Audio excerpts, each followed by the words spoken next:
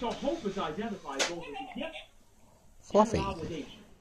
There are two you're never very nice to important anybody. dimensions What to are the you virtue of doing? to us by the catechism. Huh?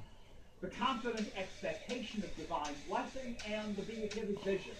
Or are you getting ready to attack me? The fear of offending Which is God's probably love not good. and incurring punishment. Now there are sins against hope. We can, for example, become people of despair or a person. How do you know my stomach's hurting me? If I'm a person of despair, My what does that mean? cat's like massaging my stomach. I give up hope in the My possibility stomach's of hurting me. salvation. You're such a good hard. Fluffy. God seems to be too absent from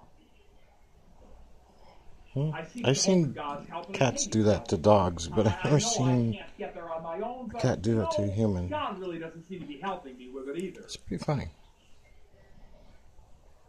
I do not believe my sins will ever be forgiven. Fluffy, how come you ain't doing that down there? Man, a lot. Now, when we look at despair as a sin against hope, we have to be very, very aware of the whole range of psychological influences, which may mean possibly we're not in the realm of personal sin at all, giving into this despair.